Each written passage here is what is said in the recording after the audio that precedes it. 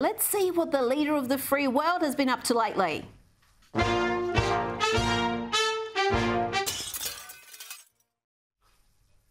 Poor old Joe has tested positive to COVID again and has restarted his isolation period. We wish him a speedy recovery, of course. But between his two bouts of COVID, he did emerge to make a quintessentially Biden statement. I started thinking about it, just as somebody who's raised a middle-class kid.